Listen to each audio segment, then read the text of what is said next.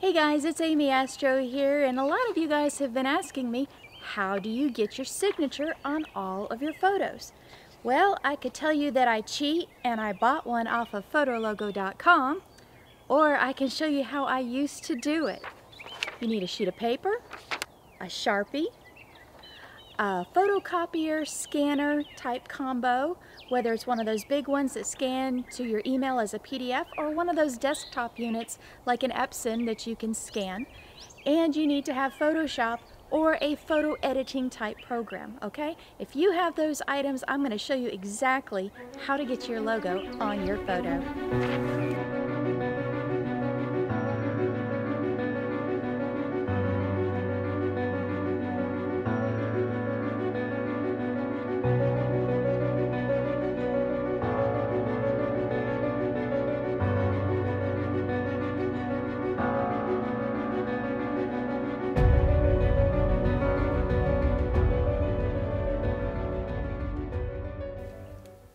Alright folks, so the first step in getting your logo on your images is you have to create your logo or your signature. And what I'm going to do is take a blank piece of white photocopy paper and I'm going to write my signature on it. Just nice and easy with a Sharpie. Now you want it to be a fairly thick line so you can grab it in the computer. So an ink pen is really not suggested for this process. Use a Sharpie, whether it's the thick, this medium-sized one or a real thick one.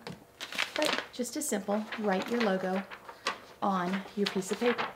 And then come over here to your scanner and put the logo on your scanner. And you can use your photocopier like, somewhere out there that can scan to a PDF or just a regular, this is an Epson Workhouse. And, alright, so I'm over here on the computer. I've got the Epson scan up and loaded. And all I need to do here is I've got my image format. I have choices of JPEG, PNG, TIFF. I'm just going to stick with the basic JPEG, but this completely works if you have just a PDF file. And let's preview our image. Alright, now I've got my image on my screen. That looks good. Let's just go ahead and scan it. And then we're going to save the file. Alright, we can see that the image is now scanned over here to my directory. And if you want to know how to change the directory, it's down here under folders, and I just chose it in there. But this is just for the Epson software. I mean, really, you can do this on a photocopier somewhere, anything that will scan it as a JPEG or a PDF and can email it to you. All right, so now that I've got my image and I know where it's at, I'm going to minimize this guy, and let's open up Photoshop. Now, I'm sure there's other photo editing softwares that can do this. I'm just familiar with Photoshop, so I'm going to show you this way, and you can see if you can replicate it in the program that you currently use. All right, now that we've got our Photoshop open and we've got our Windows Explorer and we show our image, I'm just going to click it, drag it, and drop it over into Photoshop. I'm going to unlock the layer and say OK. And let's go ahead and rotate this so we can use it easily. Go under Edit, Transform, Rotate, and let's rotate it by -90 degrees. And we'll accept that, okay? I'm going to go ahead and start with a crop. Let's use the selector tool, and I'm just going to select around my image that's going to be my logo, and I'm going to say crop, and enter, okay? So here is my image. Now the goal here is to get the white to disappear and to keep the black of my image. Alright, now we want to go ahead and remove this white portion of the image. So we're going to go under the select pull down.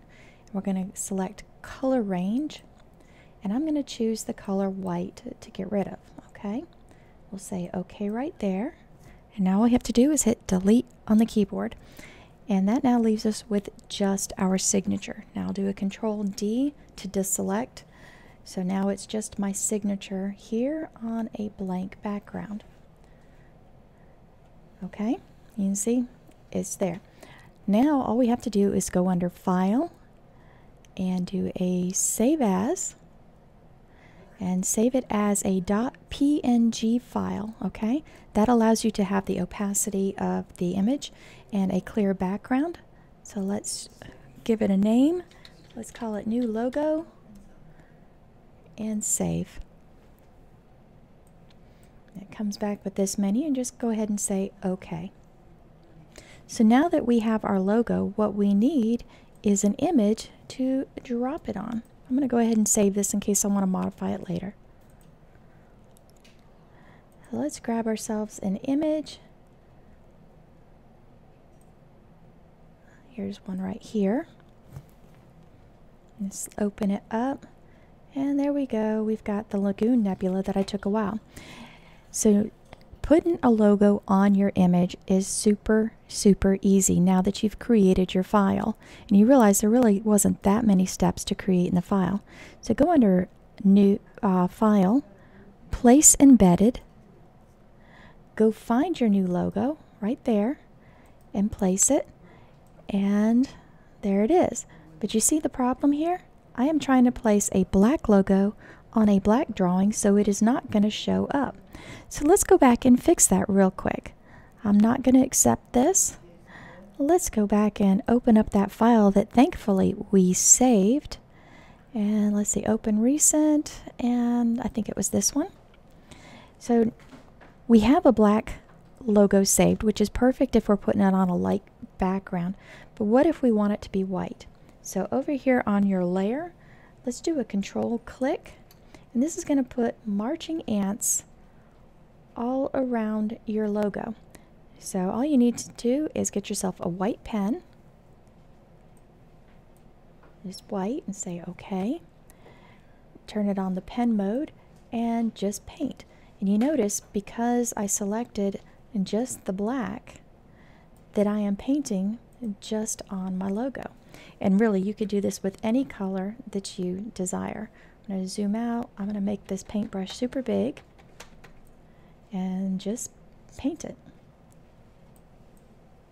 All right, so now we have a white version. So let's do a file, save as, create another PNG file for it.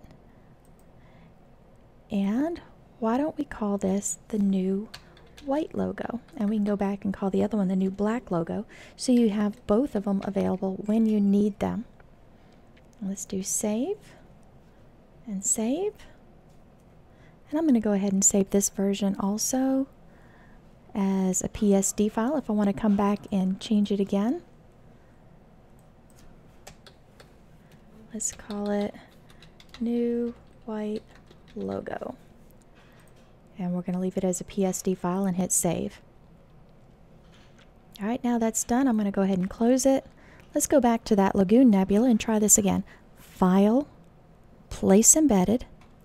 Let's grab that new white logo, but you see it looks like a white sheet of paper until you hover over it.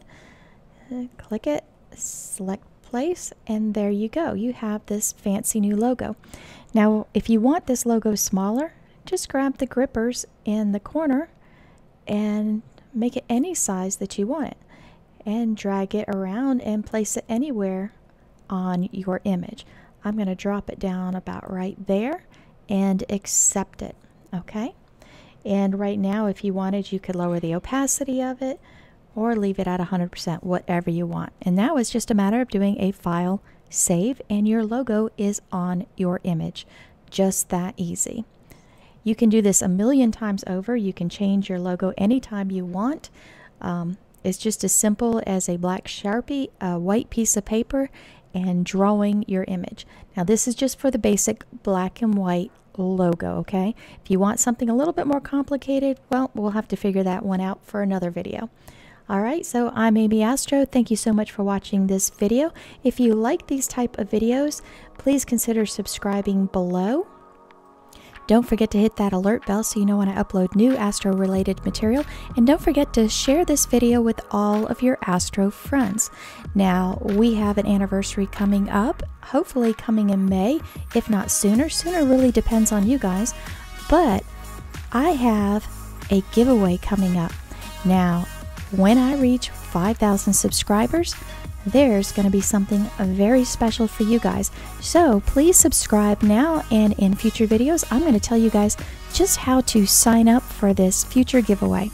Until next time guys, I love each and every one of you all. I'm wishing you guys great health, clear skies, and I will see you all in the next video. Goodbye y'all.